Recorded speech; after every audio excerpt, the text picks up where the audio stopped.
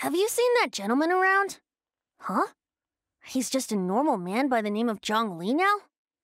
That must be quite the change for that old blockhead. Come with me to see him, will you? I have a vintage I dug up from Windrise that I can take as a condolence gift. Oh, did he still seem strong when you saw him? How strong? Am I likely to get blown away? So, I hear you defeated the mighty Raiden Shogun?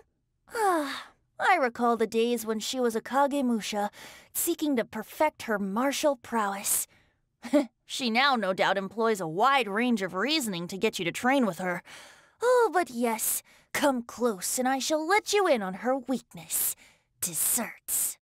First thing you think of when you hear Dendro Archon is her power over dreams. Her dreams are akin to my ballads, full of emotion and imagination.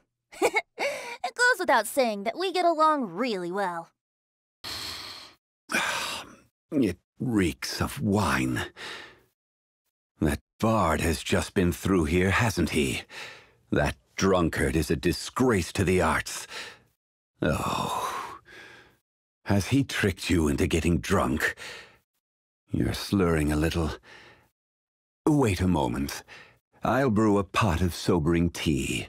It'll be ready in only 6 hours, so just wait a moment. Time tempers all volition. Yet she would give up everyone for her beliefs. Perhaps it is for this very reason that she has come to where she stands today. Should the chance come by me, I too would like to learn of the eternity for which she so earnestly endeavors. As well as ruling over all of Sumeru, the god of wisdom Buer has a duty to guard Irminsul. Only one who possesses great wisdom could hope to shoulder these responsibilities. All life in Tevat owes her gratitude for saving Irminsul. So the animal Archon still goes by that name among mortals these days. Truth be told, from the very first moment I met him, I could somehow sense that we were not going to get along. Also, he sure can drink a lot. I had an opportunity to feast with him once, back when I was just a Kagemusha attending a gathering of the gods. So he's made his choice. Be that as it may, I don't believe his story is anywhere near finished yet.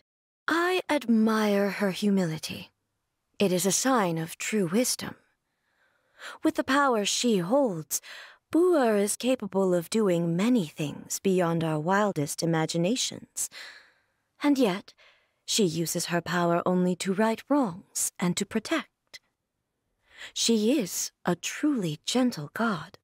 To believe that long, long ago, the 7 Archons used to stay in regular contact with each other.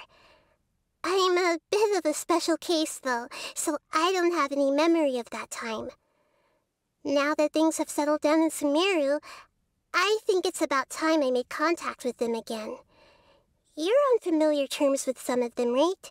Would you mind introducing me?